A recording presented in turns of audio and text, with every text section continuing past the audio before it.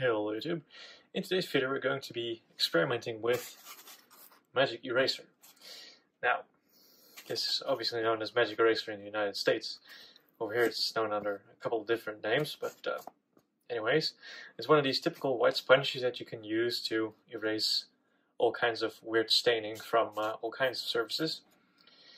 This right here is an iBook G4, and these are notorious for getting scratched up pretty badly, just like the white Intel MacBooks that replaced them. And as you can see, this one is feeling a little bit sorry for itself. In terms of scratching, it's not all that bad. It's still pretty glossy, but overall it is pretty dirty and pretty scratched up. So what I'm going to do first is, I'm going to use a little cloth and just, get the majority of the grime off. And then we'll give this a go and see if we can smooth out the lid here a little bit. And then we'll take a look around the other parts of the machine as well. I've wiped it down with a wet cloth. It is definitely a bit shinier now. But we still have these weird black marks here. So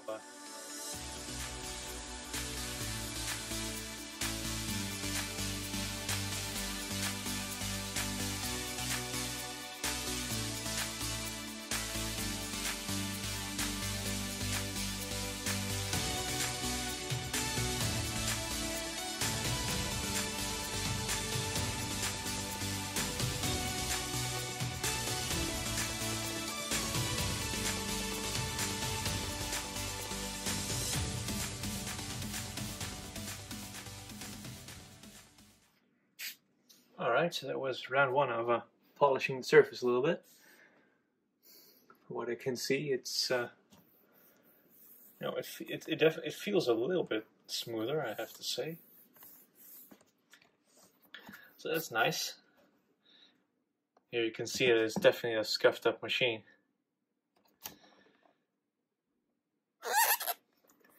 But it feels smoother, that's for sure. Here's what the back looks like.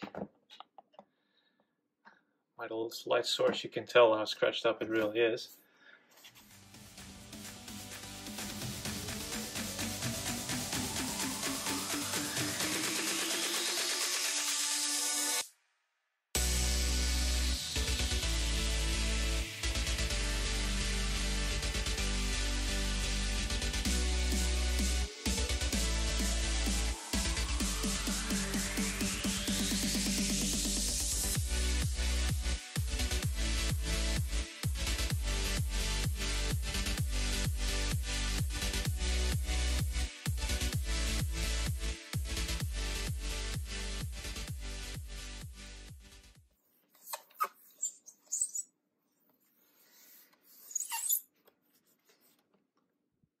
It's definitely cleaner than it was before. It's hard to pick up on camera, but it did have some horrible black stains here and there. Those are mostly gone now. I guess the biggest difference was on the top here, because the lid was definitely filled with some pretty horrible marks. There's just some debris on there now, and that's basically all there is to it. So it's definitely looking a little bit better, so it's somewhat of a result, I guess. Just gonna get some paper to dry this off a little bit.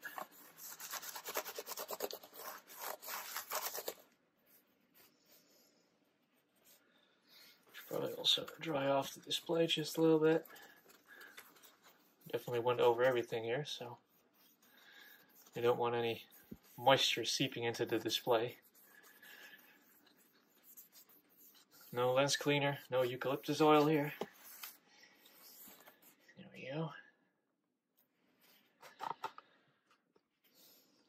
That's a clean looking display right there. So definitely a much cleaner machine overall. Alright, so I guess we have to find out if it still works, because I haven't powered this machine on in a long time, so that should be interesting. So yeah, let's plug it in. And there we go.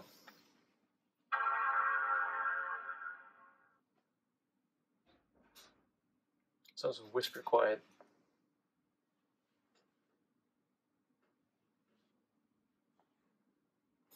actually not sure if I actually replaced a hard drive in this or whether I actually fitted an SSD. It's been a long time since I've used this iBook. I think the last time I properly used this was when I actually did a video on restoring this to its original state by using the original restore disk that came with the machine. Let's see what version we're running here. I guess I did the clean and reinstall later because this is Tiger. So this is a 1.2 gigahertz model with 1.25 gigs of RAM. So we have 1 gigabyte of RAM underneath the keyboard and 256 megabytes built in. All of the iBook models came with 256, at least the later G4 models, 1 gigahertz and newer. And they were upgradable to 1.25 gigabytes. The very last version, the mid-2005 I think it was, came with 512 on board and could be upgraded to 1.5 gigs.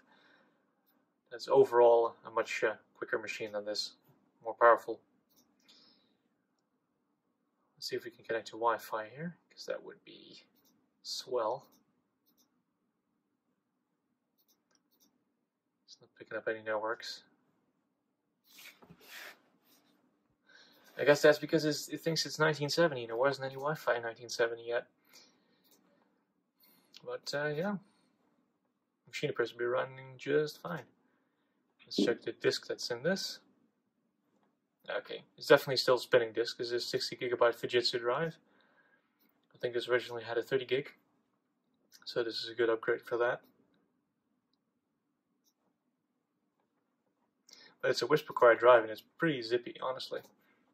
Let's open up Microsoft Office here, which is a notoriously heavy program on older Macs. There we go. This is version 2004, I think.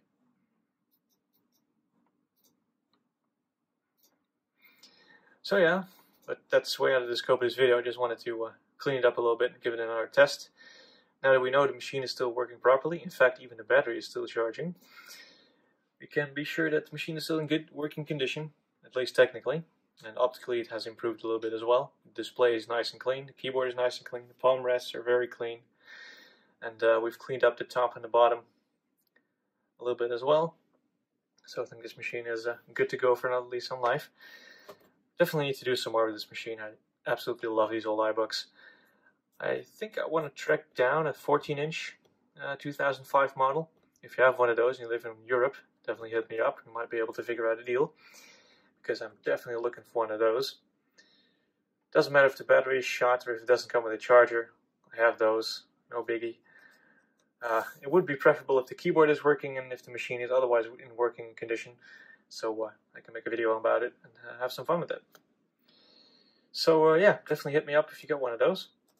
For now, I'm going to leave this machine as is. I do want to get another keyboard for it because this iBook G3 keyboard is absolutely atrocious. The spacebar doesn't click quite right on this side of the keyboard. The keyboard doesn't quite have the feel that the iBook keyboard does. Those chiclets are a little bit lighter in terms of their key press than these. These are a bit heavier and a bit thicker. Definitely prefer the real iBook G4 ones, the opaque ones. But yeah, I'll track down one of those on eBay, I guess, because back when I owned my first iBook G4, these keyboards were actually very easy to find, and now they're not anymore. So yeah, just a couple of days after I shot that last clip, the keyboard actually showed up. So yeah, I ordered this from eBay. This was $2. Shipping was a bit more expensive, it was about $10 or so. But this is an official US layout iBook G4 keyboard. And for $2, it's really in really good shape. No worn keys. They're all very matte still, or opaque, however you want to look at it. Definitely a lot better than the absolutely awful translucent G3 keyboard. So yeah, definitely looking forward to getting this in here. And these G4s really aren't all that complicated to get the keyboard out. Either pull these two tabs if the locking pin is not enabled. In this case it is. So we'll just need a small flat blade screwdriver. Of course, we have iFixit to the rescue. Put that over there. Let's see our assortment, which one it should be. It's a fairly small one. Alright.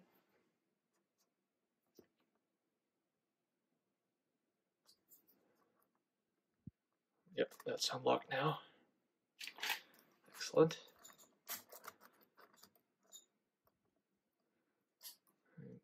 Generally, it should just pull up like that.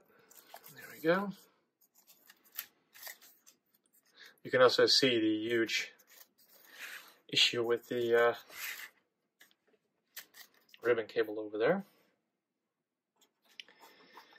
Right, something else I need to address is the fact that it does not get any airport, or in this case, obviously known as wireless reception. So we'll also inspect the airport card in a bit. First of all, let's remove the screws that hold this tray in.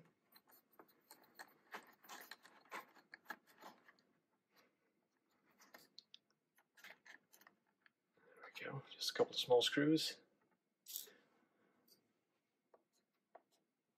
I don't happen to have all of the screws in here anymore. It's just something that happens with older laptops. At some point you just start losing screws. Right, so let's remove the airport antenna here. Just a simple pull. Now we need to remove the airport card before we can remove the tray. This is a little finicky. There's a plastic tab. It's always routed underneath the little bar there that you can use to pull the tray out. Just pull out the airport card like so. There you go, Airport Extreme. Extreme 54 megabit connection. Oh yeah. Spread that around the cable. Here is the RAM slot on the iBook G4. Currently populated with the maximum capacity, 1 gigabyte. Keyboard just straight pull. No magic there. Oh god, that thing stinks so bad. Let's compare it to the new one. This one doesn't actually smell of anything. It shouldn't, so that's good. Oh, I've just inadvertently gotten myself a coronavirus here because it's from Italy. That's all behind us at this point. You know, when you're not directly above it, it's always a bit finicky. Anyway. Right, so the keyboard ribbon is now in. See if it fits. Yeah, it does. The rest of the machine is ever so slightly more yellowed than the keyboard is, so it looks a bit newer. It's factory fresh. Alright, so let's do this all in reverse. Make sure the ribbon cable is now nicely clamped down without ripping it in any way.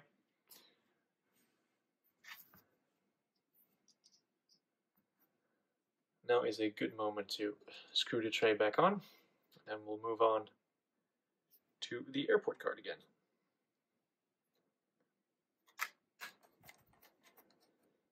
There we go. I will say that the amount of screws that I actively strip on these older Macs is definitely a lot lower than before I had this iFixit kit, because I never had the exact bits that you needed for some of these machines. Because some will need a Phillips 00, some will need just a single 0, some need ever so slightly smaller or bigger or whatever.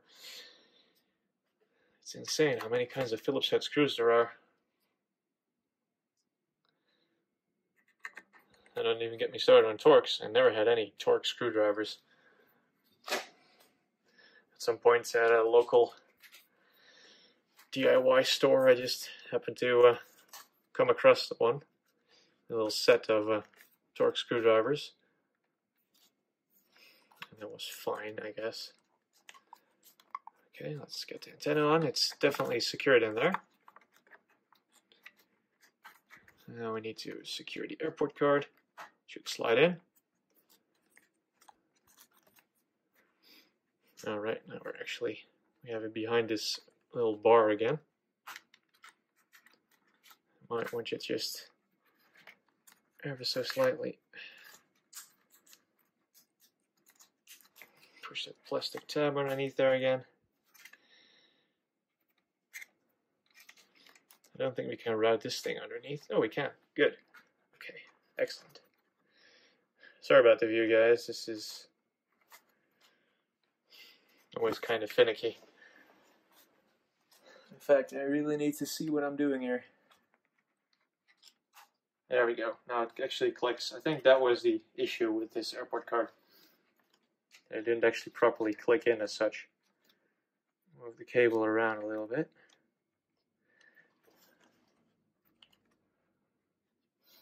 Alright, that should do it.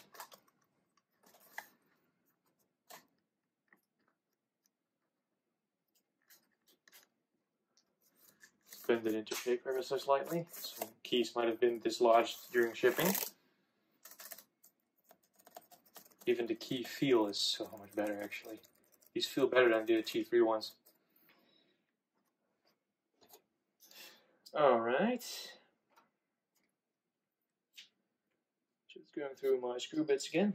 Make sure we lock the keyboard in its locked position. There we go. Yep, that's definitely locked now.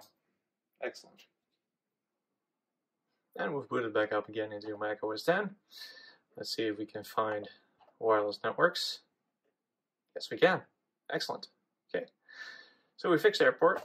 That's good. It's a nice bonus. Our battery's charged 88% and charging, so that's still holding a charge at the moment. That's also good. I should have another spare battery for this thing somewhere. So let's find out if our keyboard is working properly. Opening a Word document, and you will do.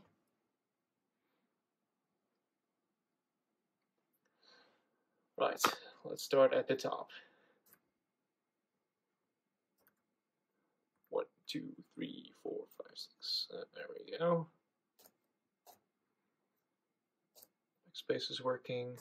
Caps lock is definitely working.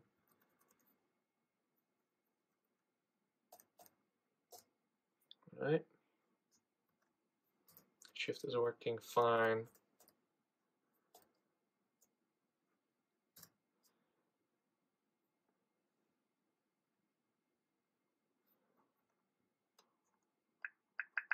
Yep, volume control is working. Brightness control is working as well. Num-lock is working. Excellent. Yep, the eject key is working. Yep, tab is working as well.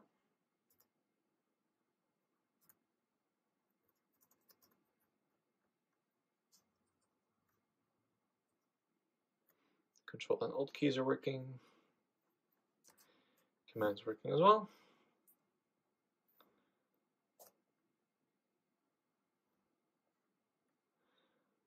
Oh, well, everything appears to be in order. Yep. Great. Keyboard is working just fine. And finally, this machine looks somewhat natural again. It's really hard to tell on the video because, yeah, the machine is a bit yellowed and the lighting isn't amazing. But this keyboard is ever so slightly whiter than the rest of the machine, which is pretty cool.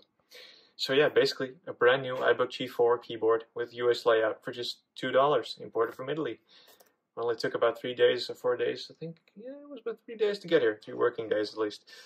So that's pretty quick. So awesome. So this machine finally got some love that it deserved. We slightly smoothed out the edges or the scratches on the lid and on the bottom, and replaced the keyboard as a total surprise for this video, which was not really as an intended part of it, but you know, great bonus. Hope you enjoyed it. I thank you all for watching, and I'll see you guys in a future video.